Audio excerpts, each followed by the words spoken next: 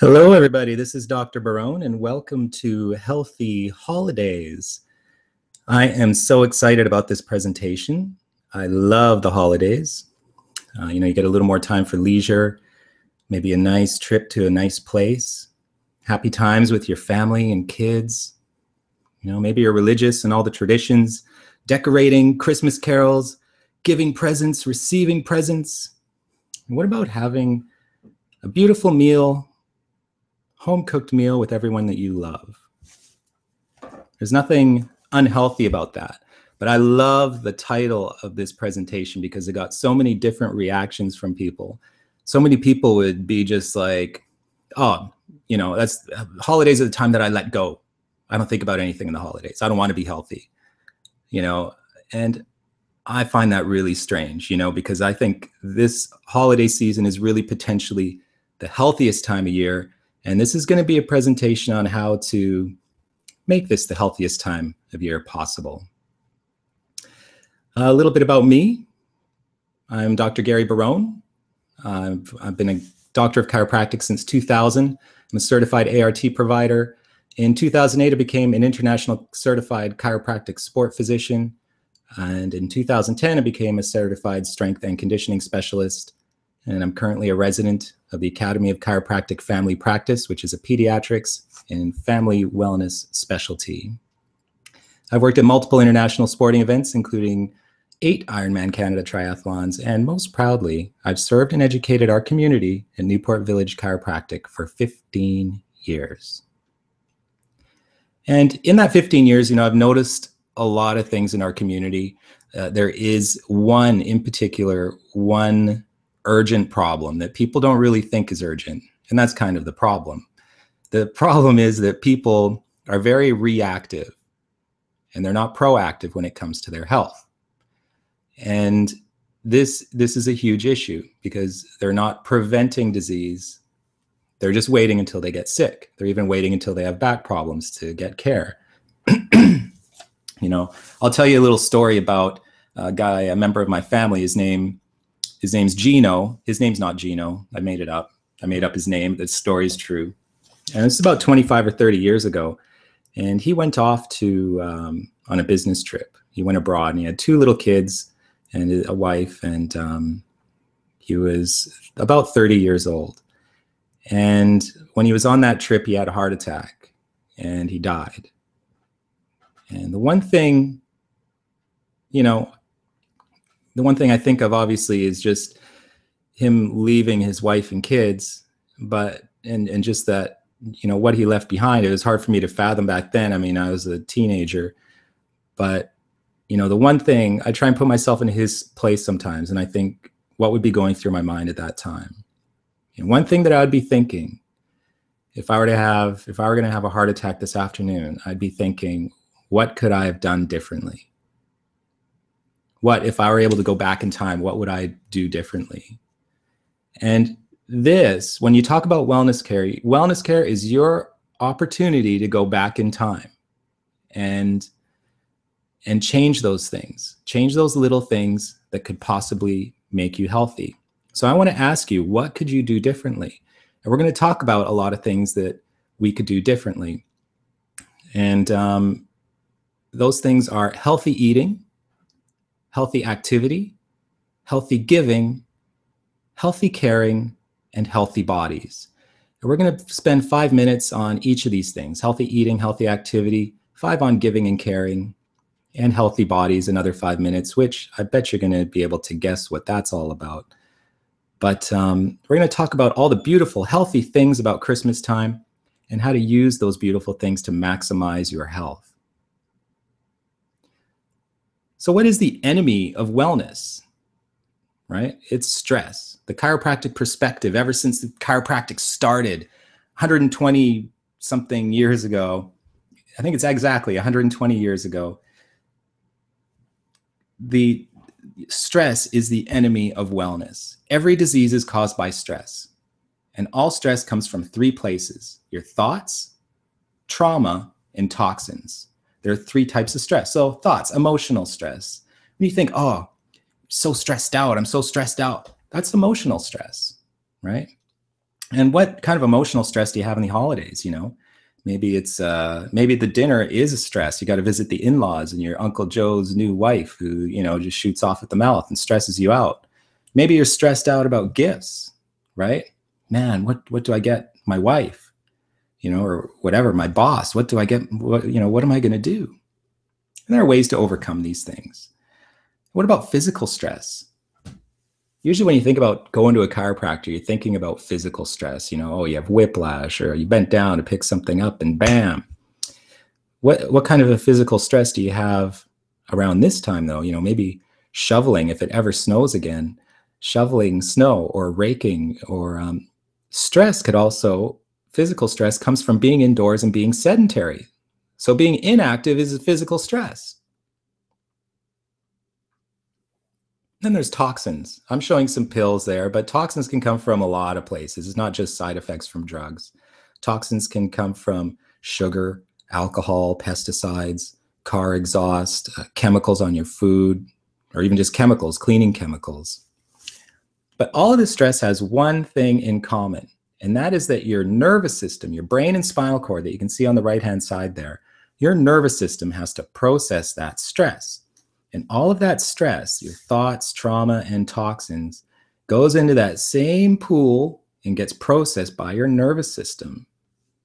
When your nervous system gets stressed out, that results in a negative behavior, and that negative behavior results in disease. And this is the chiropractic paradigm. Your thoughts, trauma, and toxins gets processed by the nervous system, results in what we call a subluxation, that stress on the nervous system, that interference, and then that results in disease. So let's talk about healthy eating. Every person is different, and has different needs, but there are some axioms, some things that are true for everybody. At least I think so. And we're going to go over some of those things. My theory with eating is really simple. Okay. And mine is, I don't count calories. I focus on the quality of the food. So my gold standard for healthy eating is to eat organic fruits and vegetables, not grains, right? Fruits and vegetables, fresh fruits and vegetables, and organic, if you eat meat, organic or grass-finished meats. So good sources for this would be spud.ca. One of the reasons I like Spud is they just have all the products and it arrives right on my doorstep every Thursday. And I can plan it out. I can budget it. There's no binge shopping. A lot of the time you go to the supermarket and you go, oh, Costco's the worst. Obviously, you spend $400 without, oh yeah, I think I'll buy this. And, but even at the grocery store, you might say, oh, I'll just buy this frozen pizza for tonight, or, and there, you don't do that when you use something like spud.ca. You're a lot more organized. The other advantage is, if I'm eating all organic, well, I can get, if I want to get some potatoes and some onions, I can get potatoes at Thrifty, but I can't get organic onions. And I can get organic onions at IGA, but I can't get organic potatoes. So I have to make 2 trips to the grocery store. So it's all about creating habits, less binge shopping. And tell you what, I even have a referral code right there, CRVan-BARGAR. If you want to try it out, you save $20. And so that's something that's worth trying out. And my silver choice would be organic or canned fruit and vegetables. And then the next one would probably be the organic dry food, like your grains, your rice, and your noodles. So why organic? Some of you might be wondering this, because there are a lot of people out there who just say, oh, the organic has toxins too. And I don't think it's that much better. And there's a lot of misinformation out there. I was buying organic bananas once, and the lady was like, these have thick skins. You don't really have to buy organic. You're better to buy local bananas. And I'm thinking, really? Local bananas? Right. Because I live in Guatemala. But then, I told her something about, well, I was worried about the health of the workers. And this website, ewg.org, is a good little source for that information. I'm not going to get into it. I'm here to talk about more toxins, because there are more. If you have food sensitivities, then those foods are toxic to you. They're not toxic to everybody, mind you, probably, as far as we know. But if you're overweight, if you're tired, you have dark rings under your eyes, psoriasis, eczema, irritable bowel disease, bloating, What about kids, ADHD and learning disabilities or behavioral problems? Something is wrong, and you can change their diet to make it better. And the top 4 food sensitivities are gluten, dairy, soy, and eggs. All right. The 2 tips, though, I'm going to give you 2 tips. I'm not going to get into it. Is we tend to crave foods that we're sensitive to. My daughter, we just took her off of dairy, off of milk, but she was always like, I want milk, I want milk, I want milk. And we just took her off it. And we noticed a difference in, just the way she looked, the shape of her tummy was different. It is something that we're, definitely concerned she was sensitive to. And then also some people are like, oh, I'm 80% gluten-free. This is my second tip. Gluten-free means 0 gluten. You have to be 0 gluten for 3 months to see the positive effect. One of the things I recommend is the Gluten Summit. You go to glutensummit.com, and I think it costs $97 now. You can buy 30 lectures, 30 hours, around 30 hours of resources from the top experts in the world. So if you're into that, if you want to really look into your food sensitivities, not just about gluten, but about a lot of things, that is an amazing resource. All right, let's move on to the next toxin. You're not going to like this. I don't like it. It's alcohol. I'll tell you the truth. I'm not giving up alcohol. Alcohol is a key part of my parenting strategy. I still remember having my 10-day-old son in my arm and walking down the street with him in one arm and a case of beer in the other one. And somebody looked at me funny on the street, and I just looked at them and said, parenting's easy. Anyway, but the truth is your body can only process 1 drink per day. So you can do whatever you want, establish your own values, but you have to understand the consequences that it has on your body. And you have to understand that that is going to be one of the toxins that adds up and causes stress on your body. Here's something positive. All right. One of the best things you can do during Christmas is have a home cooked meal. And so if you have an organic turkey and you're making everything from scratch, I mean, that is, if you did that every day, that would be a huge benefit for you and your family. Not to mention just the act of caring for your family. There are no sacrifices. It's a little hard work, but I mean, there are no sacrifices here. There's huge enjoyment, and you're feasting, but it's actually good for you. Now, no matter how good your diet is, even the healthiest eaters have the opportunity to maximize with supplements. So good supplements are really worth it. So we recommend the USANA Health Pack or USANA Essentials. And, you can take our free online health assessment. I know when you come to our office, we do a care plan with you. And a lot of the time we email you this, the link to do our free online health assessment, but you can also access it from our website. And maybe later I'll put a link below on this page here. And, you always can maximize with supplements. In our society, we have an exposure to an unnatural level of toxins that are created by things like exhaust, not to mention all those pesticides and herbicides that we're going to be exposed to. So it is something that's definitely worth considering. So what will you do differently? You're going to eat organic only? Organic only? You're going to test for sensitivities, maybe drop gluten? You're going to limit your alcohol? You're going to cook at home? You're going to take supplements? Let me know what you're going to do. One thing where you can let me know is go to facebook.com/nvchiro. And I have a section set up there, and you can post your comments. Let me know what you think is a good idea. Any of these things. And yeah, we're going to move on now. We're going to move on to healthy activity. And healthy activity, here we go. And we're going to look at a few different activities, not just exercise. But exercise is the first thing we're going to look at. And some tips to stay active.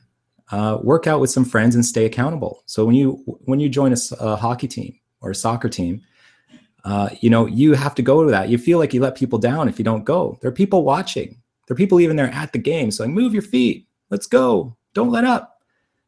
They keep you accountable. That's a great way to work out. Another thing is to take up winter sports. So really plan it out. One thing we did this weekend is we took all our mountain bikes. We went up to Whistler, And we changed our mountain. We changed over from summer to winter because ski season started over the weekend. So we took all our mountain bikes and put them in the storage room. Then we took out all our skis and all of our ski gloves and boot dryers and everything, and that's out. We're completely prepared to stay active all year round. We have a plan. If that doesn't work for you, maybe taking a trip to warm places. That might motivate you to stay in shape too, visually. And just keeping your routine, you know. Don't stop. But I have a surprise for you. Sometimes the best workout may be no workout at all. What if your body's drained, you know, and you're just not ready for it? Well, there's a way to measure that. And that way is using heart rate variability. So heart rate variability is the ability for your body to change its beats per minute. And that tells us your ability to adapt to your surroundings. Because when you're under stress, you have to raise your heart rate. That's what your sympathetic nervous system does. And then when you have to digest and relax, your parasympathetic nervous system kicks in and your heart rate slows down. There's an apparatus, there's an app, and one of the things I use at home is it's an app called iThlete, and it's got a finger sensor, and you stick your finger in it, and it takes about a minute, and it tells you your heart rate variability. So you can see on the right, this person's score is a 78. So you will perform better when your heart rate variability is high, and you reduce stress on your body if you rest when your heart rate variability is low. And an app like this will tell you whether it's a good day to work out. And I'll tell you something else about heart rate variability. This inability to control your heart rate. This is a nervous system problem, right? If you look at that person who with a score of 78, you compare him to somebody with a score of 83, a difference of 5 points. This person's score, he has a 30% increased risk of early death over the next 10 years, just because of that 5-point difference. A 30% increase. And he has an increased risk of diabetes of 40%. Are you kidding me? And what if it's, you know, we see people with a heart rate variability of 50. So that means they're like 4 times as likely to die over the next 10 years as somebody with a high heart rate variability, right? And I've got another surprise for you. I'm just going to throw this in there. Chiropractic is proven to raise heart rate variability. I'm just telling you. And of course it does. It improves the function of the nervous system, and your nervous system controls your heart rate. I mean, look at this chart.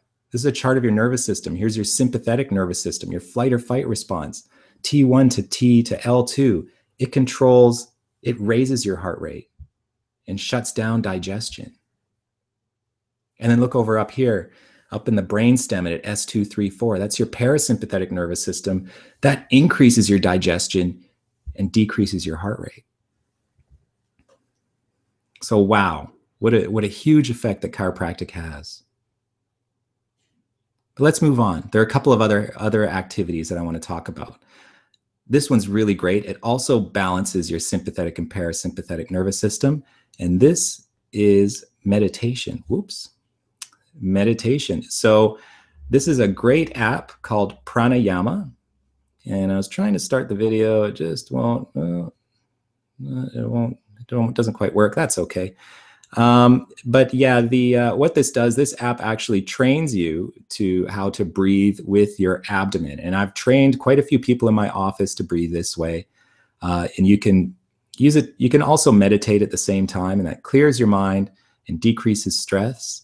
But I highly recommend this app, Pranayama. It's free at first when you first use it, but then when you want to use more challenging, it does get more challenging because you get fewer breaths per minute, and it gets more rewarding when you do it that way.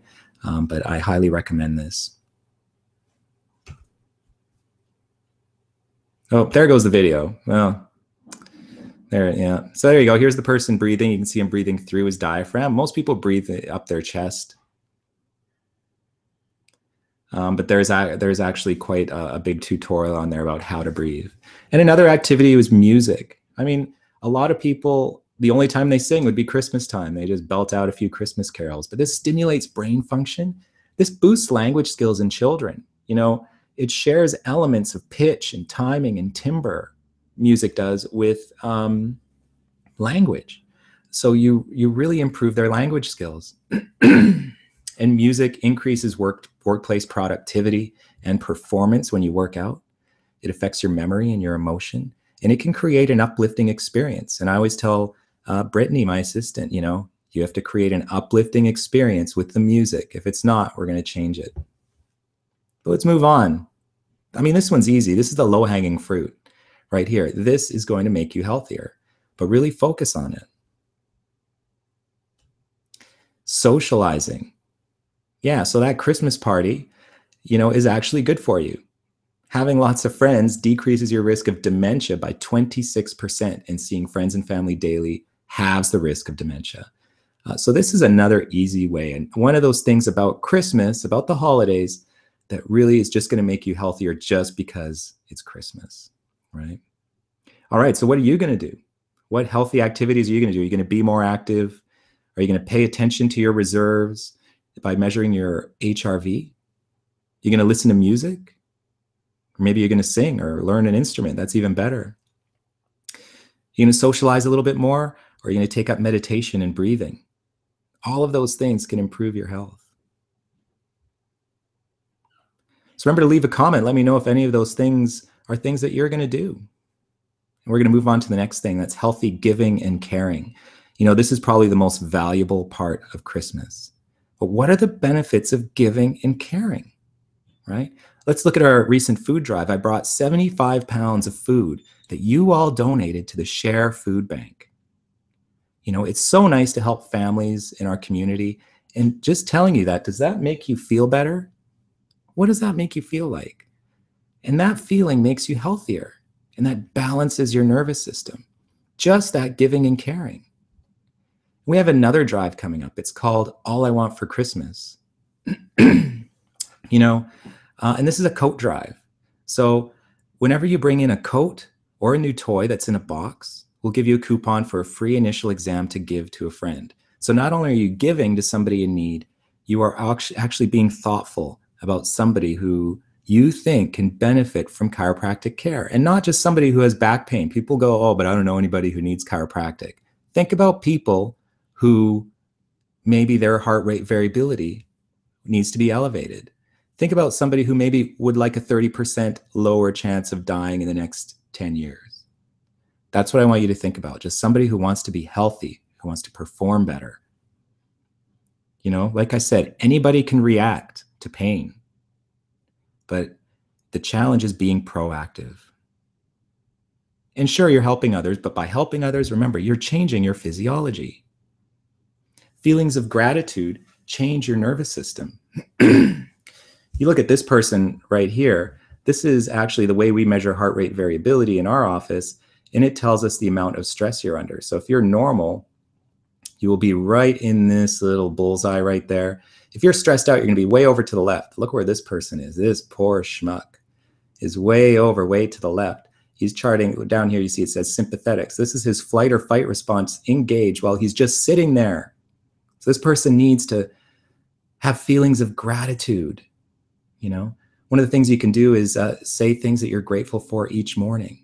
I do this every morning. I'm grateful that I live in clean, safe places, and that I have access to healthy food, things like that. I'm grateful for my health and the health of my family. Say them every day, because that changes your physiology and makes you track a little bit more, makes your nervous system more balanced. It reduces your stress, and that can raise your heart rate variability. And I'll tell you what, when you're grateful, people who are grateful talk about things they like, and they're easy to shop for. My old assistant, Christine, she talks so much, and she was always grateful for everything. She was the easiest person to shop for. One day she was like, oh man, I would love to have a Gary Payton Sonics jersey. And I was like, I didn't even know who Gary Payton was, but I just went online and bought her this, and I gave it to her for Christmas. And she just like screamed and ran around the office for like 20 minutes.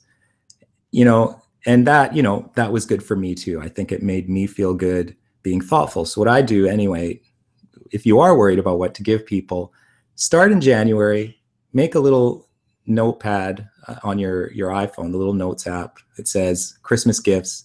Every time somebody says something, just write it down. At the end of the year, you'll be thankful for it. My wife's probably laughing because she's like, he has no idea how to shop for people. That was a lucky one, shopping for Christine. But like I said, people who are grateful and talk a lot, they're very easy to shop for.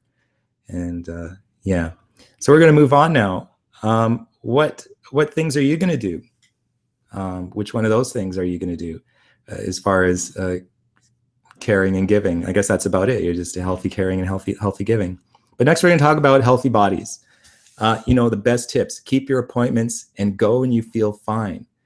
Chiropractic improves your ability to process stress. And it works by restoring your innate ability to be healthy. It helps you resist disease. And did I mention you should keep your appointments? Chiropractic helps you heal. It removes the interference in your nervous system, restoring your natural ability to resist disease. It helps you play. Chiropractic improves the connection between the brain and the body so you have better coordination and better performance. It helps you think. Chiropractic helps patients with learning disorders and ADHD by allowing the nervous system to perform correctly. And it helps you to love. When you have your health, you can dream again. They say when you lose your health, you only have one dream. When you have your health, you can have 1,000 dreams. And that's what chiropractic creates. It creates dreams. When we look at fitness, every time you move a muscle in your body, your nervous system controls that.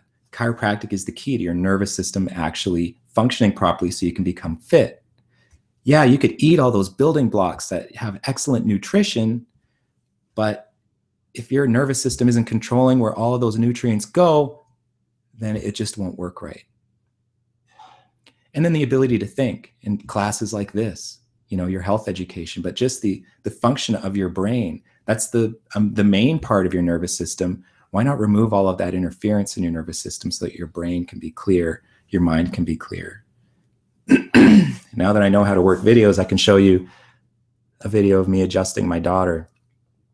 It can have profound benefits. And so many adults come in regularly, but they leave their family behind. And the one point I like to make is that if I had, only $100 a year to spend on chiropractic adjustments, I would have 2 adjustments, one for my son, one for my daughter.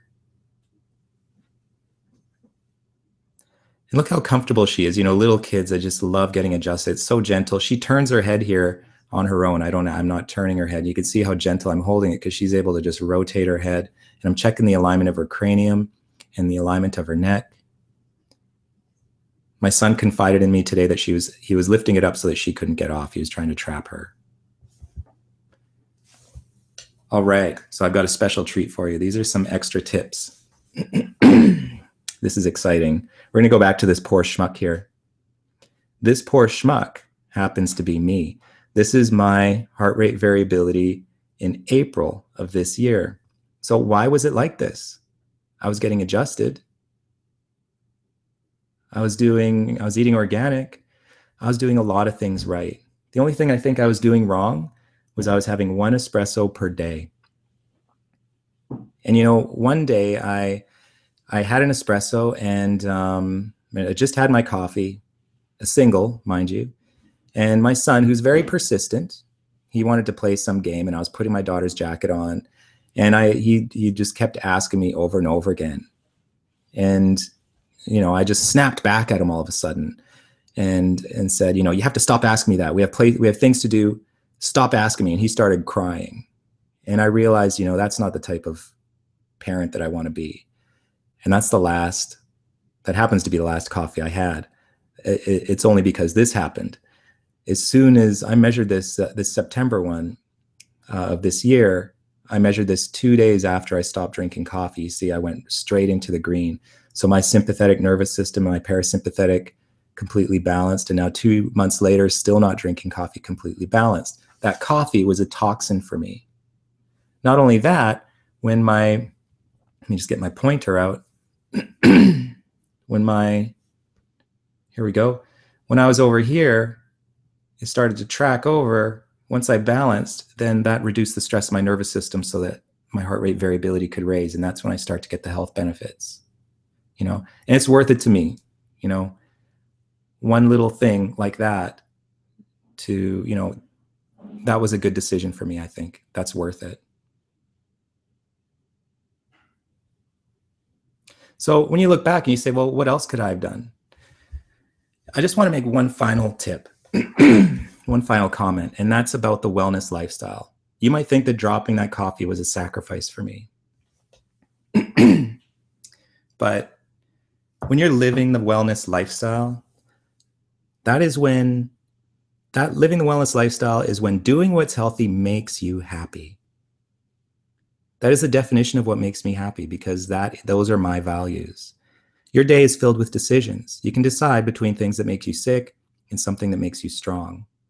Selecting that organic beef instead of fast food, that makes me happy because it makes me and my family strong. It's a no-brainer. Are you kidding me? It's $9 for a pound of organic beef. I can feed my family. How much does it cost to go to get Happy Meals? A fridge full of organic fruit and vegetables, that makes me happy because I know it's good for me. Doing push-ups and sit-ups with my kids and watching them try and do it. I love that.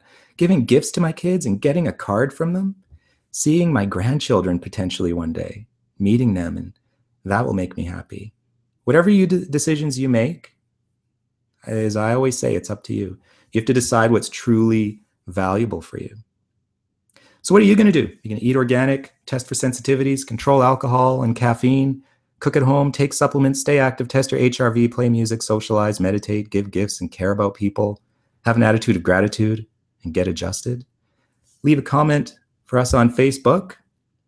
Visit us on facebook.com/NVChiro. And this has been Healthy Holidays. And I'm Dr. Gary Barone from Newport Village Chiropractic. Thank you. Have a healthy holiday, and I'll see you on the table. Bye-bye.